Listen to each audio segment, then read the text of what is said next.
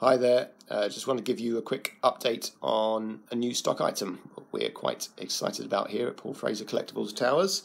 Now, if you've been following the auction news recently, you'll know that Beatles memorabilia has been going great guns, particularly the Sotheby's auction a couple of weeks ago was a real estimate smasher.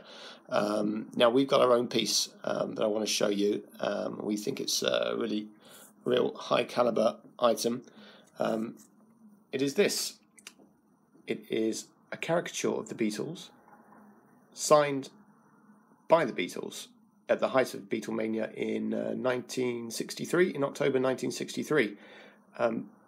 This is one of the best, just look at the size of those signatures there. This is one of the best Beatles signed items I've ever come across in my 10 years in the industry. And my boss, Paul Fraser, has been doing this for a lot longer than I have, and he thinks it's a wonderful item. Just get up close on Paul McCartney there, and George and John and Ringo.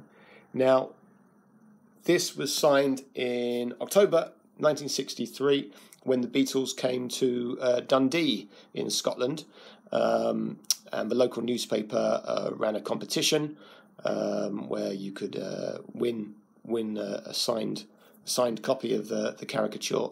Only 10 were made.